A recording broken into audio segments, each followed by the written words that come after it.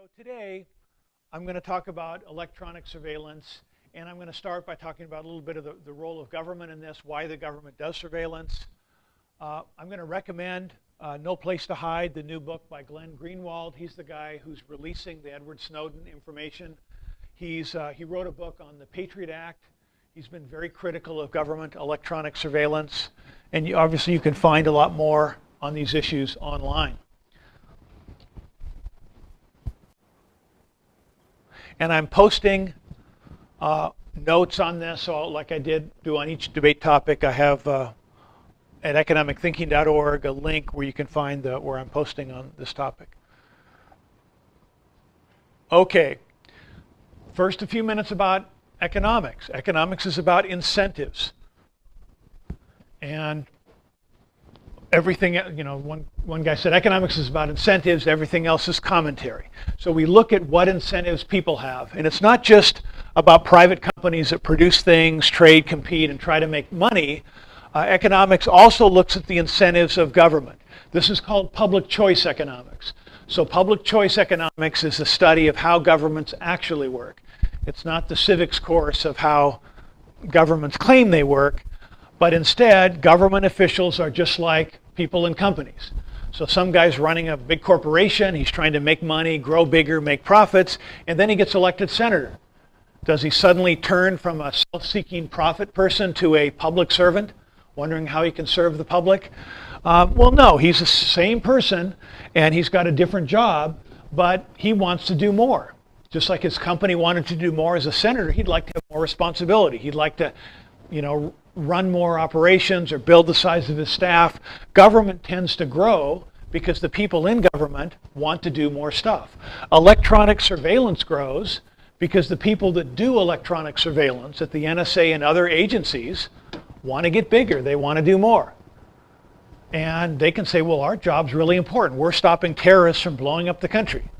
So if I just had more budget, I could buy more computers, more staff, and we could better protect the public. That's perfectly reasonable, okay?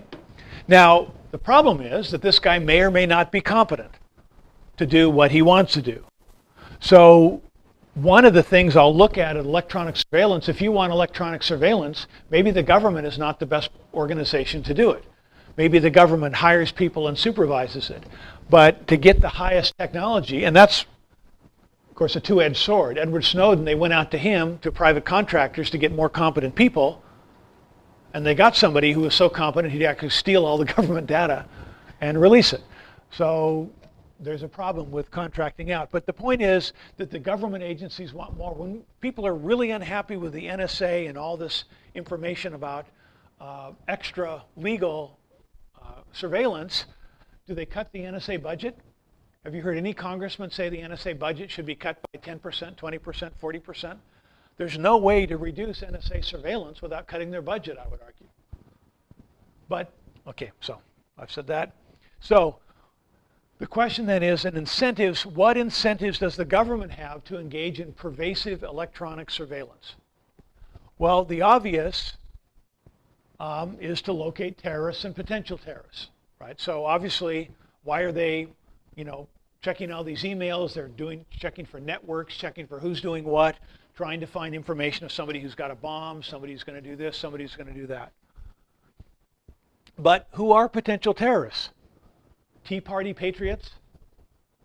Some old geezer in Ohio who's at a meeting says, I'd like to blow up the government. Well, if there's somebody in the audience from a federal agency, they record that guy's name, track him down, check who he's sending email to, try and figure out if he's really going to blow up the government or is he just talking about it. Gun club members, Christian homeschoolers, very dangerous group. So anti-government, they won't even go to the government schools. So you think about incentives. What else does the government do besides national defense? So I'll come back to this in a bit. But when we talk about electronic surveillance, it's not just trying to catch terrorists. What else is the federal government doing that might benefit from more electronic surveillance? Well, the Internal Revenue Service. The government has the job of trying to make sure everybody pays taxes on all the money they earn. So do people who work at homeschool debate camps tell the government about the money they earned at that debate camp? Do they pay taxes? Is it properly regulated? Are people providing debate training to other people and earning money and not paying taxes?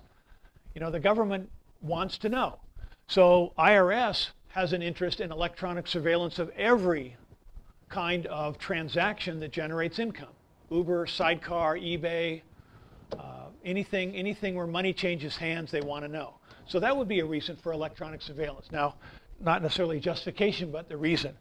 FEC, the Federal Election Commission, for people who debated the federal election reform topic last year, turns out that the FEC and the IRS, working together, were trying to stop Tea Party people. Anybody with Tea Party in their name or Patriot got blocked by the IRS from getting nonprofit status.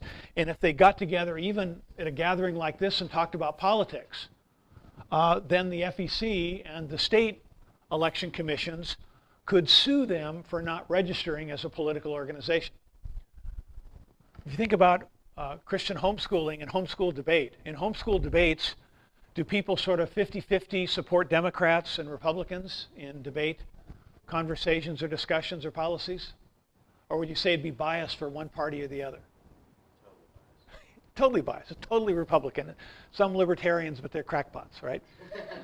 So if the FEC were to look at homeschool debate and look at these tournaments that thousands of community judges come to, couldn't they say, wait a minute, this is a Republican Party operation. These kids volunteer to support candidates.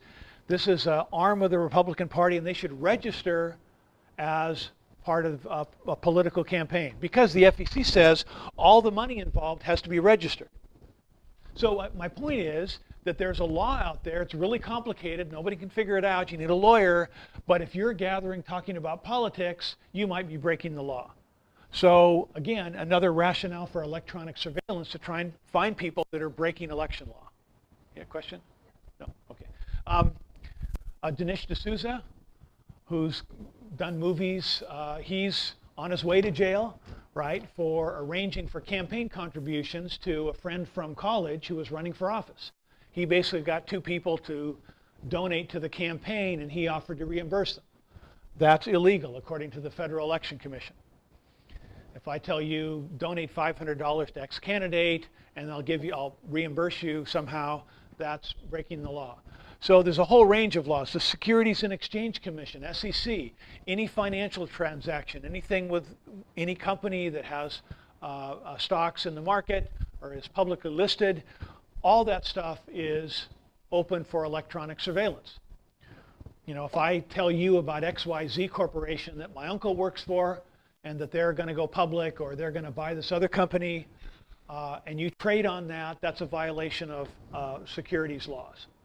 So how does the government find out if people are violating the law?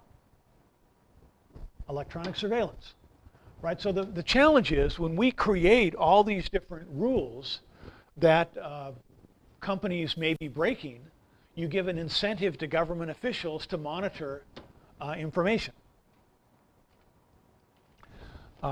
People at the IRS can check anybody's tax records and their tax returns and gather that information. Mostly they check movie stars' records because they're interested in movie stars, and you find they get in trouble for that if they get caught. So there's a whole range of things. Does that make sense? So one of the challenges is we have a state that is really powerful. You have lots of incentives for electronic surveillance, and if you say, well, we're gonna block that, we're gonna stop that, we're gonna pass new protections, how's that gonna work? If you're charging the IRS to raise money, how are you gonna stop them when they say we need to have this information in order to make progress? So in California, the government tracks everything for traffic. Through the Freedom of Information Act, somebody did a request for information on their license plate. And the records were collected from every police car and every cam that's in the intersections, monitoring everything, so that this guy's license plate, he found out that the government had tracked him going through every intersection, everywhere he drove in his car over like a 6-month period. So why would the government do that? Well, because some people commit crimes, some people get kidnapped, some people break the law. And so if they've got a record, if they find out that so-and-so committed a murder, they track to see what car was there, and they go through their files and find out where that car was, where it's been driving, and they track it down.